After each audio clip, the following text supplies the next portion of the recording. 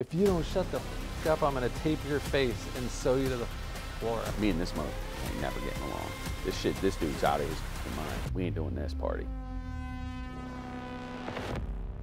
Earlier we were talking about the 80s, and now I'm starting to think about this and how different like today is. Like growing up as a child of the 80s, I'm a child of the 80s, you're a child of the 80s. When I was a kid, my parents let me go outside. There were no phones, and I'm sure they did with you too, and nobody cared where you went as long as you came back for dinner at nighttime, right? And there was something and the pedals were metal, right? On the bikes. They would shave your shins right Oh off. yeah, when they hit the shins. And nobody had helmets. Everybody fell and busted their head open. I remember people having rocks stuck in their skin, everything, right? You went on Rocks to in here. I still have scars here from rocks. you went on to construction sites you didn't belong on. My Yes. cousins ate like silver, like coins and stuff. I mean, everything under the sun Lighting that fires. would freak people out today, right? Breaking glass. So is there something to what I'm going to dig into now is going to lead into your business? There's something to that kind of grit and that kind of toughness that is built by exposing you to that type of stuff. Whereas like now people want to cradle everyone. We live in a world full of snowflakes. You can't say anything without offending someone.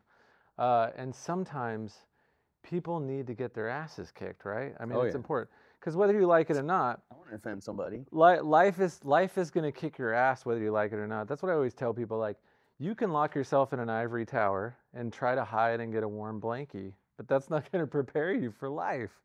Like, you're going to meet assholes. You're going to get let down. Life is going to disappoint you. And it's like protecting someone and wrapping them in a blanket and giving them a bottle is not a way to prepare them for life. So there's something interesting about that generation, in that I'm so grateful that my dad was that way. It was just like, I think it built a certain level of character. Now it's a little more dangerous to let your kids outside, but I think I want to speak more to like the development of character and like that grit and like not coddling people so much, and how important that is in preparation for business. If you could dig into that a little bit from your own perspective. But yeah, I think with that type of pressure, I'm just thinking about my childhood and people around and everything. You make some and it breaks some. So it makes some great diamonds, but it also crumbles some people along the way, right? And I think that the environment was trying to get away from that, or just harnessing or like focusing on the bad part. But I think that our team, and I think about our team, and I think about how we haven't been the easiest on them. Maybe we should have been or whatever, but we haven't been, and we lost some people, but the people we kept are so strong. Like they're unbreakable. Our team's unbreakable. I mean, that's what happens when you do that. And we didn't do it by design. We did it by accident, just because we were tough. We did everything the hard way.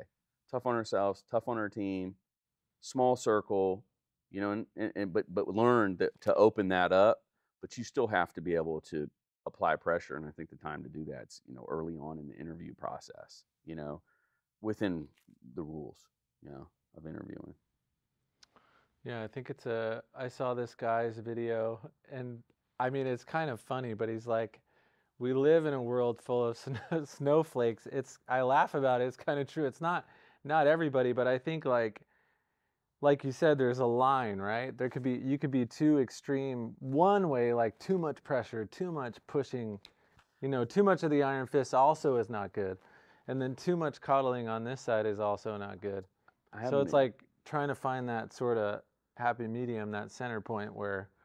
I want to come back to it, but I have a question. Go ahead. I haven't Go ahead. So I was watching Arnold Schwarzenegger's new series on Netflix. Did you watch that by chance? It's like a documentary? Yeah, it's I like haven't seen it yet. But 3 of them. So he was in there, and he grew up in Austria, and he was talking about how hard his dad was in the war. And back to what I was saying, and I know real examples of people that nobody knows, or not nobody, but not everybody knows. But Arnold said, he had a brother who ended up getting into a car accident and dying, but the dad broke the brother. He basically broke the brother, but he created Arnold. He created this monster. I was talking earlier to Shristy about, anything. He would just do anything, and he had that special grit. But there was also, the other side of that, and I've seen that. I've seen it in a lot of families. So I know what you mean, and I don't know what the balance is there. I think the balance there is the trust. You know, you can be hard on somebody um, if they trust you. One of the people in my company that I'm the closest with, I hate to even um, be hard on them, you know, because I'm harder on him than I am on other people.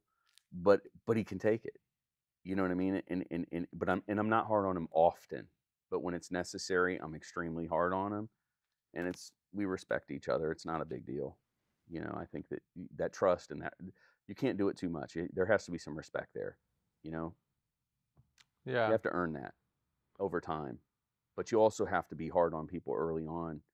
And when they go in, and even when they're trying to create that barrier of you can't do that to me, that's the time to move in early. I haven't done it, but I've seen, you know, other people in the company do it, and I learn from watching them. They're like, no, no, no, no, no, no, we're not doing that, and they move in on them, and they, you know, they're hard on them when they try to build that barrier of I can't handle that. You can't be hard on me. That's when you move in, and if they can't handle it, you're like, okay, growth stops.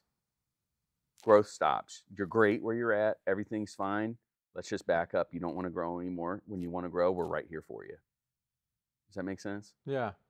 Does that get to Yeah. what we were talking about? Yeah, yeah, it does. It's like you want to give them the support they need, but you also want to apply pressure when necessary. It's got to be both. It can't Yeah, be and if you can't can't be apply, the iron fist all the time. right, but if you can't apply the pressure when necessary and they're putting up barriers, but they're still a great asset, it's okay, but you're trying to apply pressure to push it to the next level to get more. And if they're not going to allow you to do it right then, you know, okay, for now they've reached their threshold. And I was talking earlier and I was saying, well, nothing will make you move more than somebody else taking pressure and creating success that you were ahead of. And I think that in an organization or in any environment that'll do it.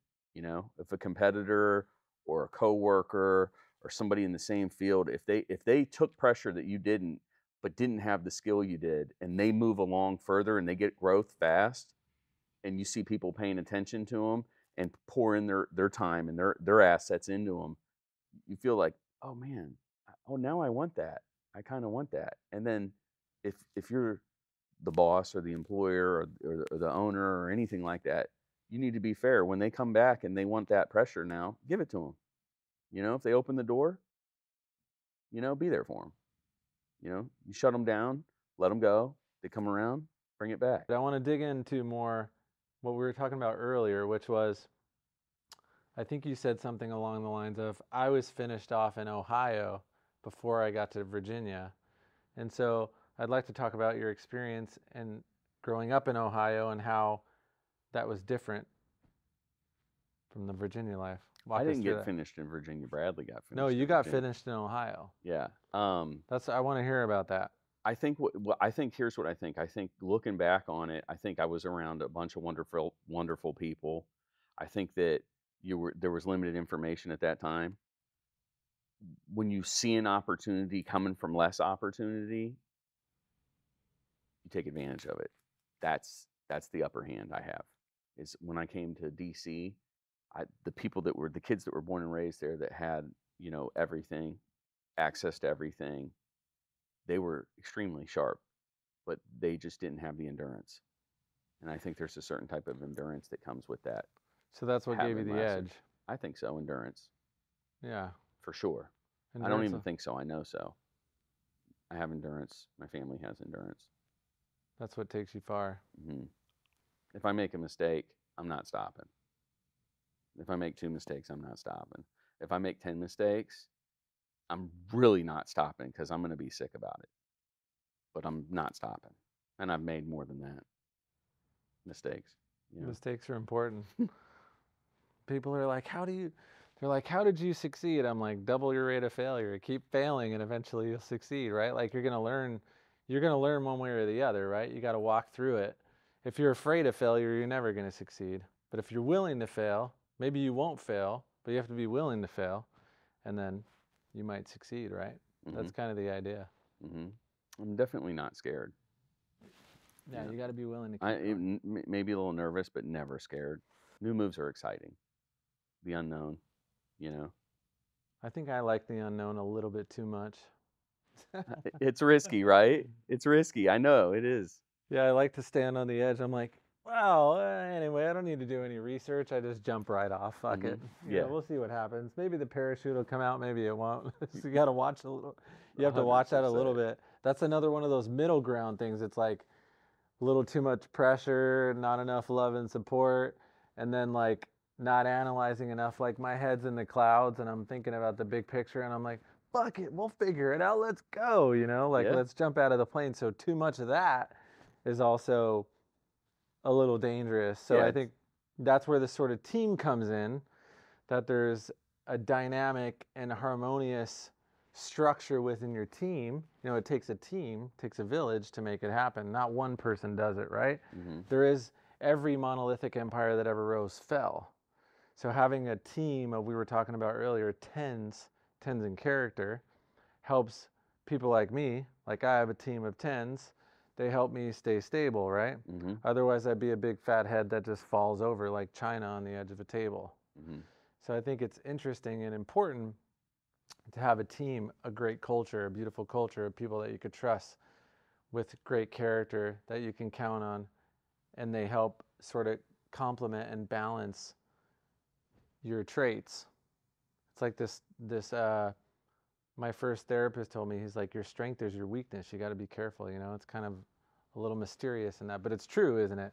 Like the very thing, like you said, your willingness to kind of power through, break down the walls and do whatever necessary, which is what you developed by growing up in Ohio, is what led you to your version of success. But a little bit too much of well, that, it's you might, almost a little dysfunctional, right? Because you're yeah, so not scared of failing that you'll fail just to prove you can do it and keep moving. I mean, not like intentionally, but you'll just take a shot.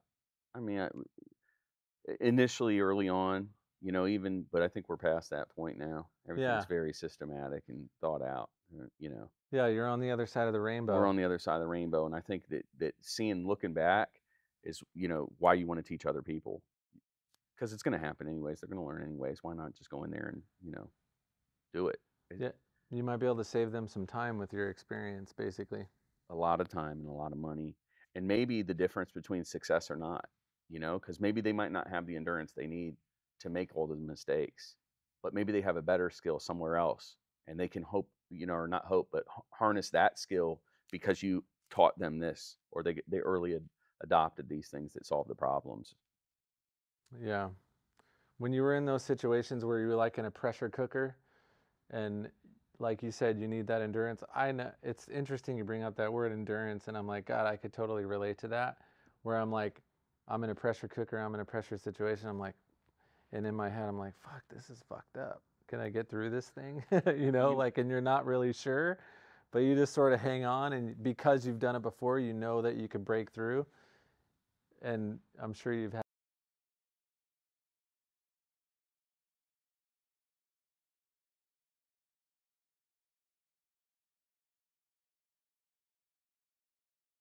get that term from is when I see the modern worker and the modern workplace coming up, they're smarter than anything. They have more access to information. They have the skills, the brains, the guts. They have everything, but because of the speed at which they get everything, they don't have the same endurance. Like when I was younger and I wanted something, I might have had to wait a year and a half to get it. You had to look at a magazine, find a magazine, order it, wait 3 weeks for it to get there. Now you're just like scanning your face and you have it in your front door in 2 hours. So I think that's kind of where endurance. I know that it's key, and I think that if you teach it to kids, or if you just talk about it and they pay attention to it because they're so smart and they know they need it, I think you can help them there. But I also think that they don't need it because they're so smart and the information's there so fast. So it's Yeah, really, I don't know, you know, where that's going to end up. We'll have to see. But I yeah, know it's that I hard. can save somebody time. Yeah, it's hard to tell, right? Too much easy access and getting something too fast, like being expedient, sometimes can backfire on you. It's not always a good thing. Yeah, makes you a little weaker. I mean, I sure like it, I, but I I think do. I most love people it. like Yeah, Amazon being there in 2 seconds. I love it. Jeff Bezos knew what he was doing with that one, Hmm. and he gets better and better at it. But yeah, there's something to that. Like, not, they call it delaying gratification, right? That's like Hmm. the fancy term for it. There's something to like not getting the cookie right away, you know, so to speak. Like it's something to like delaying that gratification. I want to dig into the business, the auto ballers. No, I'm kidding. I want to dig into the auto giants when we were. The show or the business? Well, I want to talk about the business because there's three of you, and you're all so different. Now I've spoken with all three of you. You guys are all so different in a good way, which I think actually it's like what we were talking about. It kind of adds this interesting balance, you know, in a Mm-hmm. business. And so when I was talking with you before, you're like, I see myself as the glue, you know, like the cohesive character in this whole I did say scheme. that. Yeah, and it's I learned that from somebody else. yeah, and it's like let's talk about that a little bit. I'm kind of curious, like that's important, isn't it? Because you don't want people running 100 different directions with 100 different ideas, and everyone not being aligned philosophically. Or you know, let's talk a little bit about the. Well, I think for me, it was just almost my niche or what was needed. You know, it's like, what can I do? Where can I bring value? And you know, I can do anything, right? But I enjoy um, keeping a team together. I enjoy building a team. I also enjoy keeping a team together. And I know that sometimes people need a little bit of extra attention or a little bit of extra conversation, and it goes a long way. And it goes in and it ties into everything. If it's authentic, if it's bullshit, it's bullshit, right? But if it's real, it's real. You go in, you sit down, you talk to somebody. It's no different than a friendship, a relationship with my family, my wife, anything. If you're authentic, you go in, you sit down, you talk about it. You're accountable. You're building trust, and that trust goes a long way. When you ask somebody to do something, they trust you. They know you're asking for a reason. You're accountable, and you're talking to them, and you care about them just as much as you care about what the mission or the values or whatever it is you're trying to do. And I think there's a lot of trust that comes in there, and being the glue. And when you see somebody maybe coming undone a little bit, it might be something they have going on personal, but you can always bring it back in, tie it back into the business because they're passionate about working. They're there all the time too, and income's necessary. You know, it might not be the most important thing, but it's a necessary thing. And if you can help somebody, through that time period, that's a lot of trust, I think. What's the hardest decision you ever made in that position? That was the best decision you ever made. Can you think of one? The hardest decision that I ever made in that position. That turned out to be the best decision. One that you were unsure about, one that you thought you were going to be wrong about, but you were right about after all. I think taking the emotions out of it, it happens all the time. I'm right about it all the time. I don't have a one scenario. I don't want to tie it down to one person, one time. I think that, you know, maybe covering, taking the emotion, my emotion out of it and addressing their emotions and letting them know how emotions can make you make bad decisions. And maybe somebody's not there yet, but they're going down that path and you can kind of do a 1 minute redirect. But it might take more than a minute, but still the redirection point, you talk about it. You talk about how these things could be. You say, hey, I feel like you could be going through this, and it's going to hurt me. It's going to hurt you. It's going to hurt the company.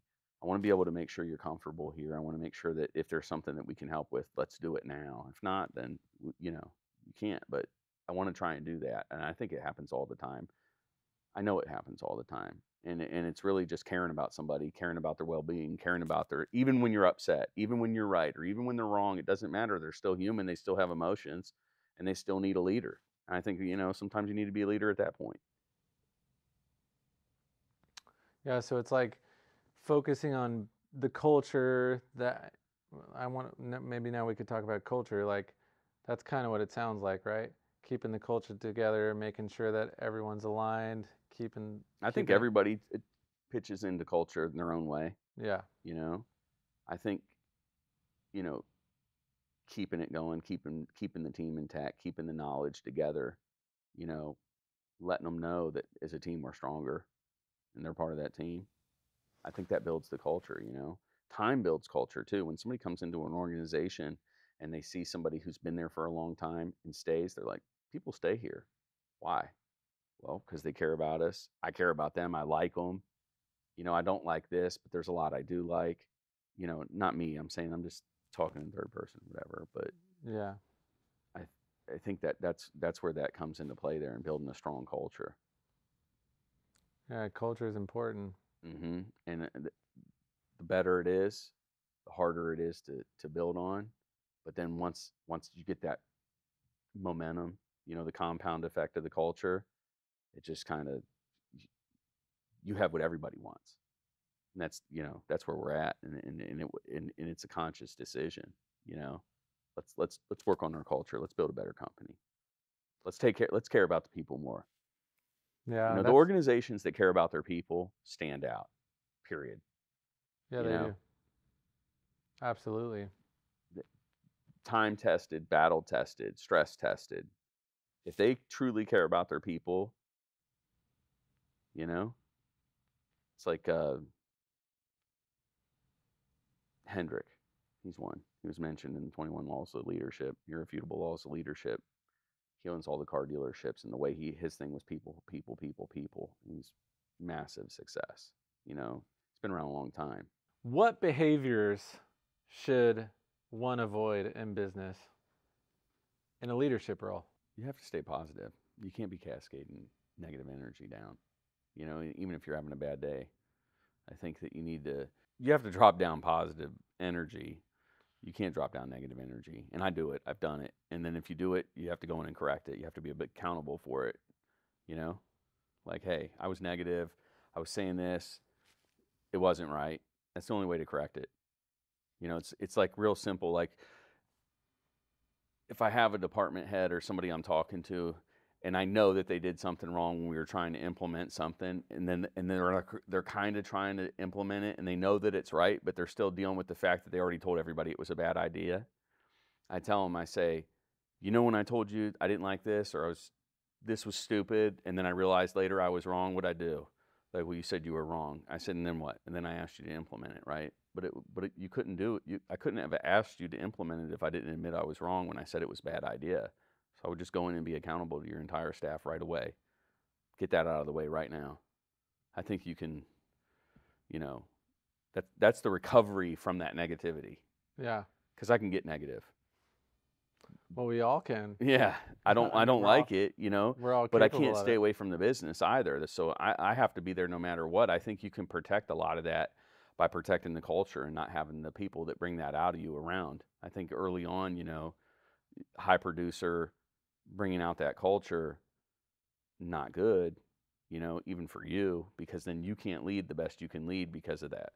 Does that make Yeah. sense? Yeah, it's so important to have. We try to do the best we can to protect our energy here. How would you describe your company? How would I describe our company currently? Hungry for more. Yeah, and what is more? Where are you guys headed? What's the model? The model is Acquisition, expansion? acquisitions. We need to get to $1 billion in revenue through acquisitions. I would say, for rooftops is a thing. Like how many different franchises and rooftops, but I think it's more about revenue. At this point, so getting the right deals, the right locations, the right brands, and building that culture out. Making them manageable, making them interchangeable, seamless, where you can move the employees around, move the customers around, and really, really show, how well we can work with any brand, any manufacturer, any employee, any customer, anything. Yeah. Just and when we get there and we're not doing good, let's go ahead and dig in. Let's be accountable and let's do better. And we really want to be able to take everything anything we touch. We want to be able to take it to the top place in the market. Yeah, it sounded like you guys are going to scale pretty fast just in this year. I was talking with Joey a little bit. Yeah, this year's probably going to be huge. I think A big jump from where you're at top line to the new top line. Oh yeah, the new top line will come down pretty quick. I think next year will be even more radical, but this year is going to be huge. The next 3 years is just going to be so much fun and so much work. Yeah. You know what I mean? We're going to be busy, busy, busy, but what's going to come out of it is just going to be, remarkable, epic, It sounded like fun, exciting, hard, tough. Yeah, scaling is always tough. Uh-huh. Like each level of a level up, you meet new assholes. It's like you go through a new door, and then the people that are in that sort of space, they're just waiting to cut your ass down as you're moving up as you keep moving up. Fucking crazy, dude. Yeah, I'm sure we're going to run into plenty of that. So let's talk about role models. What role models do you admire? Earlier, I was talking about Charlie Munger, and who's gone now, and Warren Buffett, and there obviously are others. But who are your role models in business and or life, wherever? Any role models? Joey is my number one role model. My big brother. He always has been. Period. Nobody will ever be a bigger role model to me than him. I don't care, you know. But other than that, um, I want to be a role model. I haven't always been. I want to be a role model. I don't know if that's the right answer to what you're asking me, but I want to be a role model. You know, I had children. You know, I think about it. You know, I think back over my entire life. Here's why I say I want to be a role model. This is what I was tracking towards is you're sitting back, and I sat back for many years, and I was like, I can do that, I can do that, I can do that, I can do that. And I would watch the reaction around the room, and you can see they think I'm bullshitting. Like you actually think I can't do it, right? That's motivation. Now here's the thing. I wasn't being the person who could do that, right? I might have been somewhat of the person. I might have had the intellect, the ideas, but I wasn't showing it on every bucket. Like Andy said, you know, fill every bucket. You know, every bucket. If you're not filling every bucket, you're not winning. And that was the thing, is really making sure that you're filling every bucket. Yeah, And you know, the way he said that, he brought that to light. You know, he's a role model. Honestly, yeah, he is. I would say. You know, the yeah, way he said, the way he broke that down, and the way he did it, and captivated everybody, and put that energy in them so that they could go do better. That's powerful. yeah. Absolutely. Yeah. No, I have my brother that does that also. So I'm you know, but to have somebody, you know, outside of family that would do that, yeah, I think that's huge. Yeah. I mean, there are people that come to mind. Like this acquisition model is pretty interesting because there's people like, hey, let's build a company and let's dump it, you know, and make that money. Let's get that cash and then move to the next thing. Then there's this sort of longer play, which sounds like this is your guys' model, where you're buying revenue essentially, like Schwartzman, BlackRock, um, Blackstone, and Warren Buffett, Charlie Munger. Mhm. That's kind of their model, right? Mhm. They bought See's Candy like in the 70s, and they Mhm. still own it. Mhm. You know, and every year they just keep raising the prices, or Geico, or any number of acquisitions, and they keep buying that revenue, and it turns into this monster over time. So it sounds like that's your model, which I personally like that model better too. I don't think I'll We're sell. builders also. I'll build, but Yeah, I think you know, if it's necessary, it depends on, you know, the real estate, the location, the brand, all that.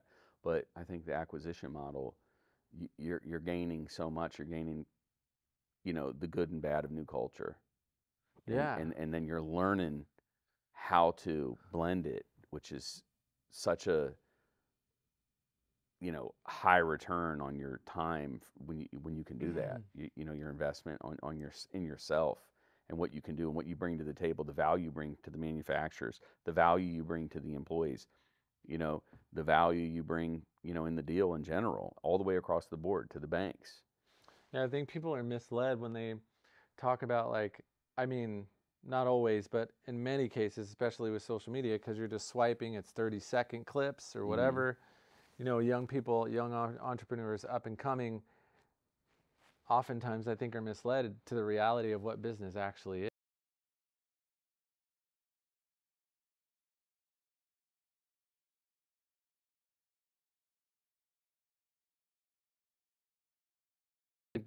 You know, be on a fast track to go to Hawaii, you know, and lay on the beach with a cocktail with an umbrella You're in gonna, it. you're It's like definitely not gonna be probably on. not. It's 24 hours a day, 7 days a week. You're blowing your brains out.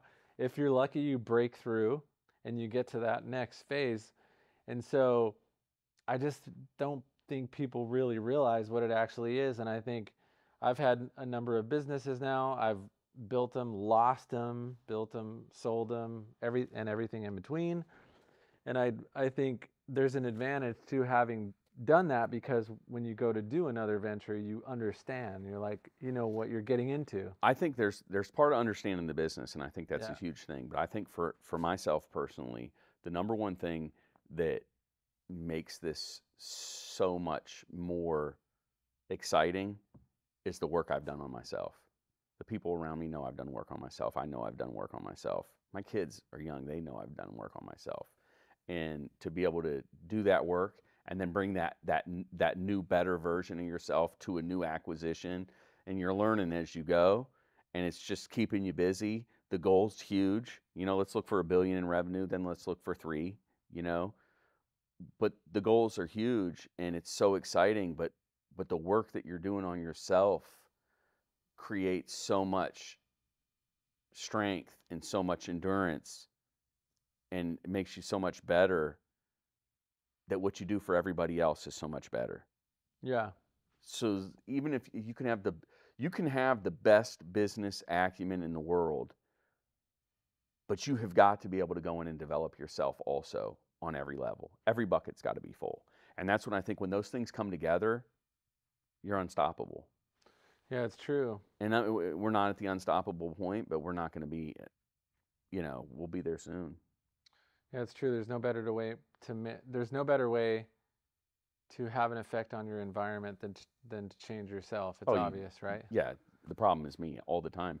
But yeah, it's crazy how that works, huh? But I think too, one of the things what's so exciting about it is when I went to go in and develop, is I wanted to make sure, and I was trying to say this a little bit earlier, I want to make sure that I'm not that guy that says I could have done all that. You're 60, you're 70, and you're like, I could have done that. I watched him do that. I don't want to be reporting about all these people that did all these amazing things, and I was right there and knew how to do them. So I have to take action. And the first thing you have to take action on is yourself all the time.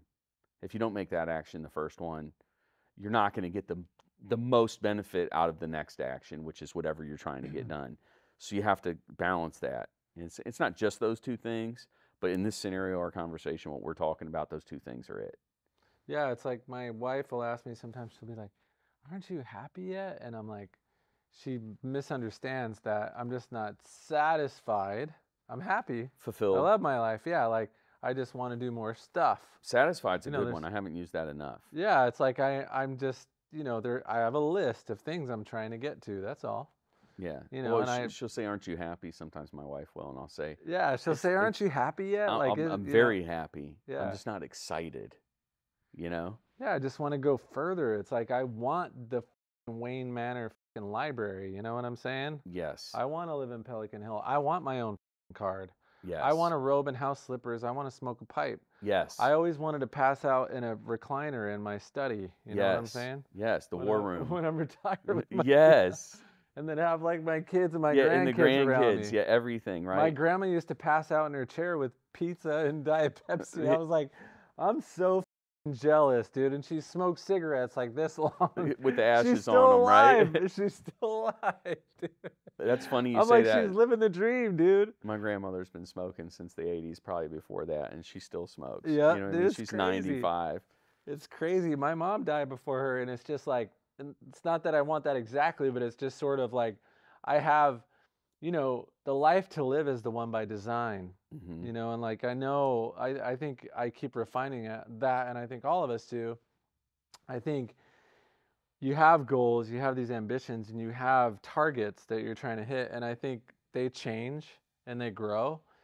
But I think the one thing that I think about all the time, and I've been talking about a lot recently, and obviously you guys understand this, is that you have to be willing to execute without a clear purpose if you ever expect to get to where you want to go, to reach your goals, right? You may not have a clear purpose. You got to have the balls to fucking step in the cold water or step in that jungle of this unknown. And if you ever expect you're going to get to where you want to go, right? I mean, you got to be able to do it. Yeah, you got to be willing to do it. You have to be willing to jump. I mean, if not, it's just not going to happen. Yeah, like this may or may not work. Everybody that ever made it ever jumped when they weren't ready. Yeah. And, think about it like with kids. How often are people planning to have kids? And they made the best decision in their life, Yeah, I wasn't planning on having kids. And then now what? Can't live without them. My wife just hit me up about another kid today. I'm like, you got to be kidding me. I'm like, I got 5 kids, dude. She's like, are you sure? I'm like, I think I'm sure. I think I might be sure. on that one, I'm sure. Yeah, no more kids for you? Mm, no, Yeah, I'm no. good. I'm good. Five's pretty good. I It have fills up a two. whole damn couch. If my wife That's wanted to have enough. another kid, I would. If she doesn't, it's really up to her, you know. But we want to Yeah. be able to, enjoy the time with these kids and, Yeah. really focus on them, trying to make excellent human beings out of them and well-rounded, teach them everything. They're awesome. We're so lucky. We have, these wonderful children. You know how it is. Dude, it's everything. I'm looking at the time because I want to go home to my babies actually. Oh yeah, I'm here now, and that's the number one thing I'm thinking about. Yeah, I You know what I haven't seen mean? them in 3 days. I've been gone. I literally want to go home and watch a movie in bed with them. Yeah, it's the greatest. I know Mhm. there's nothing like it in the whole world.